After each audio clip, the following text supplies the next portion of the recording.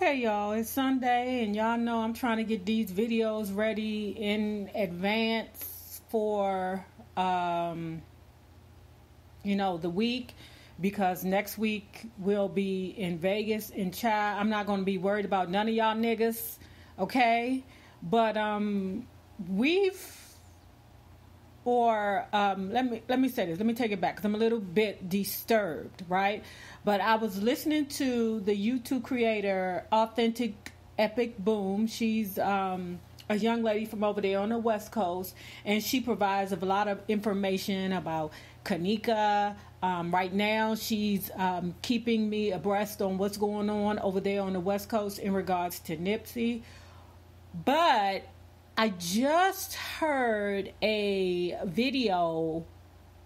leaked audio video of where the police were disrespecting Nipsey and his family over the police scanner. So I'm going to let you hear it, and then I'm going to do my true commentary about it later. And I'm going to be honest. And in regards to the criminal justice system, my affiliation with the criminal justice system.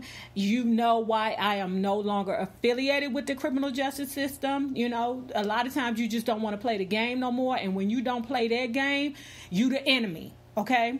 Because like I told you, the biggest gang in the world are the police. Okay? But at any rate, hold tight. Let me get this audio together. Wow.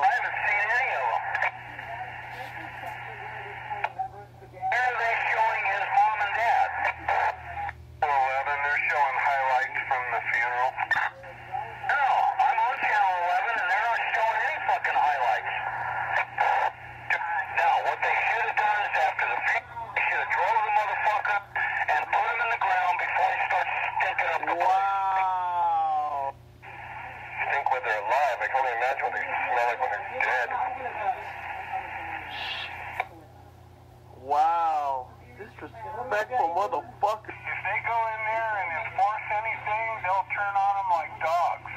They have their whole goddamn family standing in line. Nipsey Hussle's mom looks a lot like a male. Oh, that's fucked up. Wow. Dad looks a lot like a female, so go figure. Wow. I haven't seen any of them. Where are they showing his mom and dad? 11, they're showing highlights from the funeral. No, I'm on Channel 11 and they're not showing any fucking highlights. Now, what they should have done is after the funeral, they should have drove the motherfucker and put him in the ground before they start stinking up the place. Wow. Stink when they're alive. I can only imagine what they smell like when they're dead. So let's do this, right? I don't know if you guys caught it, but I caught it, right? I don't know if any of you all are old enough to remember the show Beavis and Butthead, but one of the players in those two audios were saying things in the same rhythm as Beavis, okay? And I don't know if they were deliberately doing that or if it was a part of the joke for them to do that, because was it Beavis or was it Butthead? Whatever one, but the one with the braces in his teeth. If you remember, it was one that was blonde and it was one with braces on his teeth, right? And I hate to say this, but sometimes, police officers just be so friggin' corny, man. It's like they be the squarest dudes that you will ever meet in your life.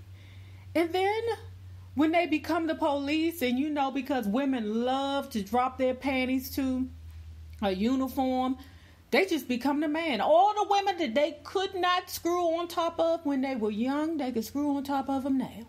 Okay? But these two are like the epitome of what a rookie is.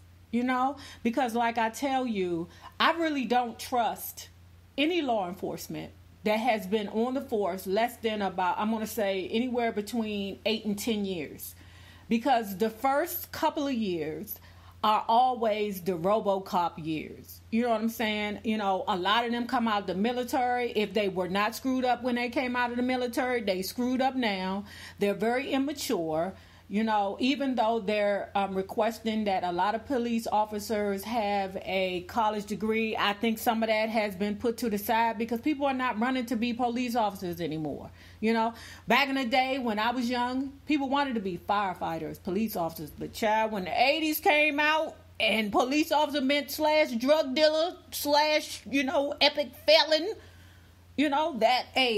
nobody wanted to be the police no more. Okay? But I'm saying this to say that the way that it works, I've explained the cycle before, right? The seasoned police officers are done with that RoboCop because there is a cycle. They come in from the military, they come in hot-headed, so they are the dummies that do the hard work because they're hyper. They're ready to give out every ticket. They're ready to fight crime head on. They're ready for that action head on until they become in their years, 7th, 8th, 9th year, and they realize, wait a minute, I'm tired. I'm trying to live. I'm not trying to be out here and scrambling around with these fools. Because when they're young, they don't mind running after people. They think it's a sport to literally run after. That's why they stay in the gym, because they want to be able to keep up with the criminals, because it literally gives them that adrenaline rush every day. They get psyched to go into work every day. You know what I'm saying? So they need that in order for them to feel fulfilled, in order for them to feel cool, like the cool dude that they never was, but they still don't know that. We looking at them like, you still a corny dude. And these dudes right here just proved it. You're an old corny dude who never fit in nowhere else. So now you've become a police officer and now you're the cool dude. You and your friend Beavis and Butthead are now the cool dudes, right? And you're so cool that you're trying to crack jokes that are not funny, dum-dum. You so dumb that you don't even get the point that, even if you're not fired from your job, you're still going to be known as the dum-dums that said what they said about Nipsey Hussle. Because let's keep it honest. I don't care how much, camera you have on you. I don't care how much audio you have. I don't care what. It ain't going to do nothing to them. The cameras can blatantly show, police officers bopping somebody upside the head for no reason. The camera going to say you didn't see his foot. His foot looked like it was about to kick me in the mouth. Okay? But that's just the facts of the matter about what is real about law enforcement. Those were two immature police, Beavis and Butthead, that cracked corny jokes that did not land with anybody but them two stupid motherfuckers. Okay? And they were immature and they were stupid, and they represent the first couple of years of law enforcement. Okay? The first couple of years. They know that them young dudes is out there acting a whole fool and running amok. Now tell me, am I wrong? Tell me, am I wrong if you know any police officer that's over the age of 35 over the age of 35 that act whole fools the way that these niggas do? Or them, because they niggas... I don't even want to, Beavis and Butthead. But anyway, let me move on to the next thing I want to talk about, right? So, Authentic Epic Boom also informed me that you niggas was trying to sell Nipsey Hussle tickets on Craigslist. What else was they selling it on? Because Negroes never cease to amaze me. Ninjas are always looking for a come up. But, scammers are everywhere. And we cannot be surprised when scammers do things like that. Because there's people out here with no soul everywhere. Okay? Everywhere. All right? We can't be surprised when you find out Ray Ray is selling tickets to a free public affair. These dummies. I mean, who would do that anyway? Who would do it? That's like when you go out to the club and some guy, he done found him old yellow vest and he's standing in front of the parking lot and you literally, and I've had to do this before only because I know scam when I see it and I'm going to hurry up and get the hell off of here. But these ninjas will stand in front of an empty parking lot, put a vest on, especially in D.C., especially in downtown D.C., wave over to over here, here. And I'm saying to myself, nigga, do you even own this parking lot? Do you even know this? Where do you live, sir? What is this? But that's the scam. Downtown D.C., you just walk in front of an empty parking lot, stand in front of it, and when people drive up this parking, $20, sir, $20. They take your $20, and then you drive into the parking lot that was fucking free in the first goddamn place. But you didn't pay this stranger $20 to let you park in a free parking lot only because you just didn't know. Not me, motherfucker. Not me. I'm like, well, who are you, sir? Where you work for? But that's what ninjas do.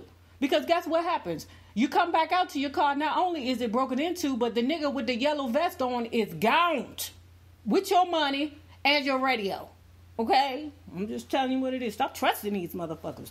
They be scammers. I'm telling you, the probation officer in me got me looking at every nigga sideways. That's part of the problem with me, y'all. I cannot lie.